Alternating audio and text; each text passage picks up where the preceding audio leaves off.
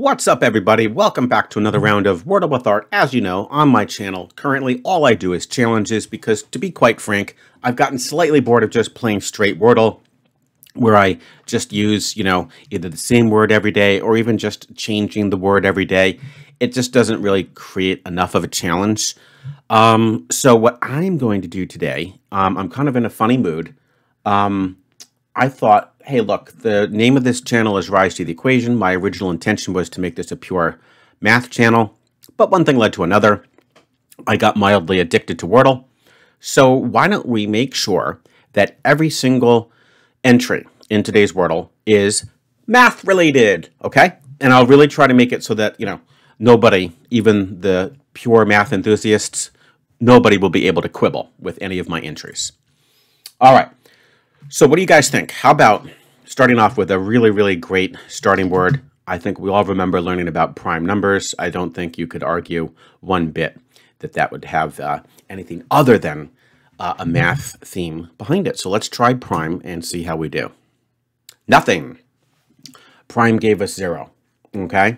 Prime gave us absolutely 0. So what could we do next? We could think of some numbers. 3 is not very good because, we'll only get 3 extra letters out of it. 4, you could do 4s. That's actually not terrible. 5, 6, 7, 8, 9. Okay. And then you can do things like 50, 60, 70. Obviously, I'm trying to search for like a brand new. Slope is actually not bad, right? The slope of a line, but we already have the P and the E. You could even do lines, graph, but we repeat the P and the R. Oh boy.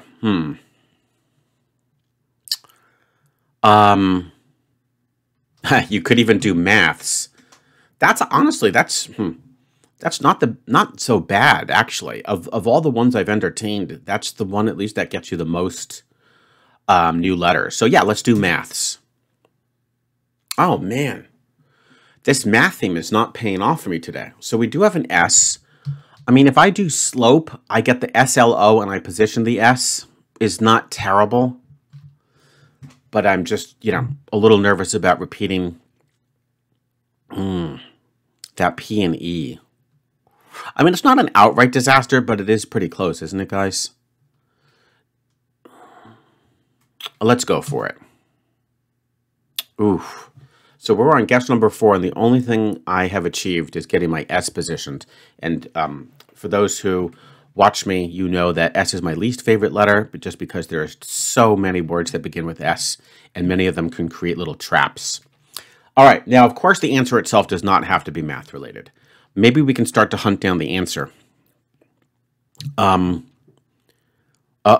Yeah, it could be, so it could be sunny. Yeah, it could be sunny. That's actually a pretty darn good guess.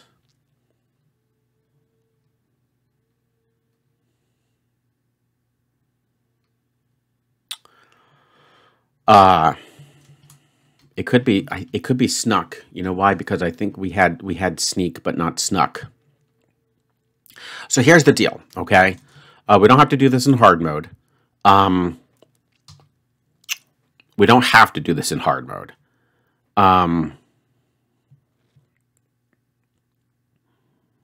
But we could do a test word that uses like the C-U-N. Whoops. Careful with my mic. Okay. With the C-U-N. As a math word, though.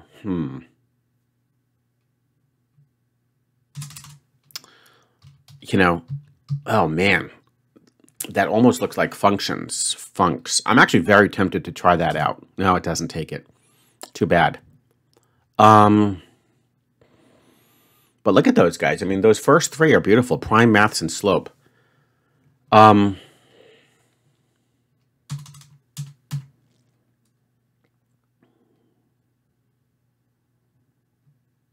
I go back to a number? Would a number be useful at this point?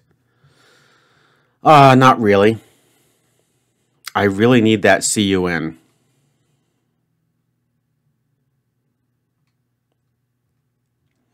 We have to have a math word. We have to justify it because basically, yeah, right, here's what I see. I see sunny.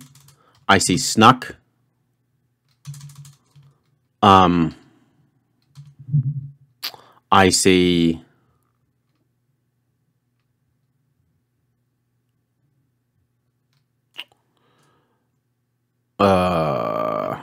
skunk. Oh, ouch.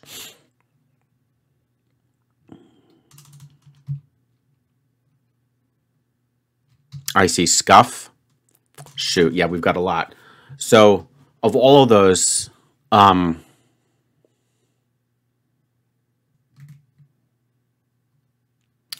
let's start thinking math here.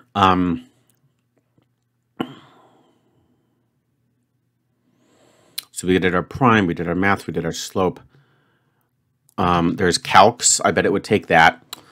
That's not very good at all. In fact, it's pretty close to terrible. It would be it would literally test one letter. So, you know, we don't want to do that.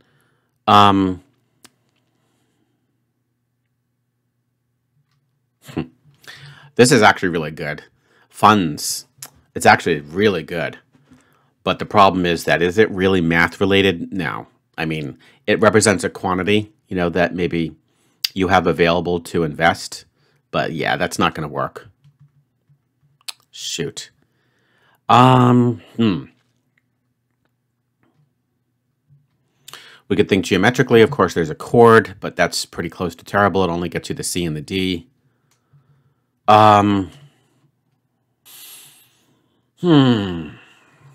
Value is definitely math related.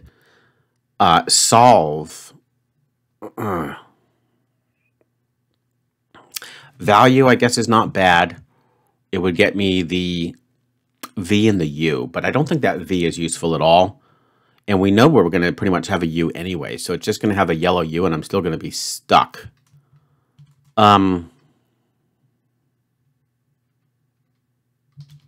Sinus. I know it looks like sinus infection, but I do believe that you can use sinus. Like that's, I think, the correct Latin term for the sine wave. It gets me my N and my U, but then I'm still going to be stuck with like sunny, although the N would be center. Sinus.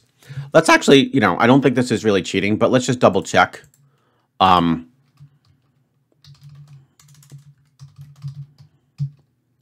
Define sinus. It's actually really not, no, it's really not correct. It doesn't really have anything to do with it like I thought. So we will not do sinus. Oh my gosh. Oh, here's a good one. Oh, cusps. So cusps, guys, are kind of like little kinks in your graph, okay? Cusps are little kinks in your graph. Like this. Do you see how my fingers are pointing like that? Where my fingers meet, that would be a cusp in the graph, if you imagine kind of like a curve going along through my hands there. That's actually not bad. I mean, what is it getting me, though? It's getting me the C and the U, which would pretty much help confirm like this, a snuck type word.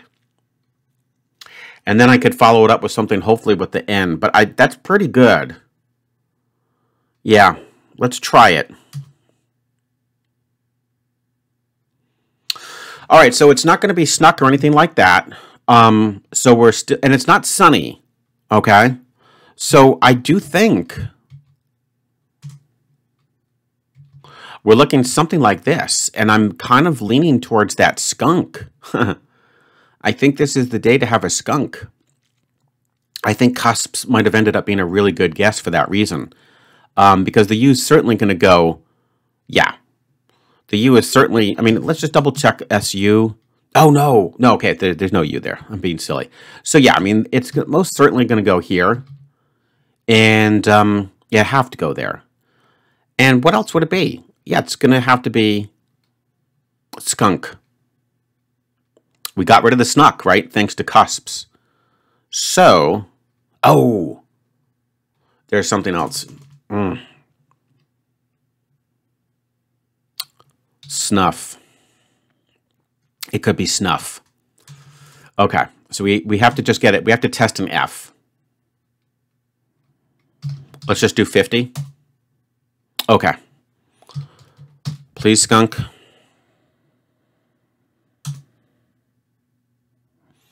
Good, right? You have to admit, guys, that I had to do that final little test at the end there because if it ended up being snuff and I put in skunk, I would have still had one more guess available, but I would have failed the challenge because skunk really doesn't have anything to do with math. But we did it, guys. Look at that. I can't make the skunk have anything to do with math, but I certainly made everything up to that point deal with math. Prime numbers, maths, by the way, here in the US, we call it math, but I know elsewhere, especially in the UK, they call it moths. Slope of a line, cusps of a graph, 50 is a number. Bam! We did not skunk this one. We absolutely nailed it. Very satisfying, especially to fill it all up with 5 math words and get it on the 6th guess. What do you guys think? How did I do? Could I have done a little bit better? And of course, I look forward to seeing you tomorrow for yet another round of Challenge Edition with Art.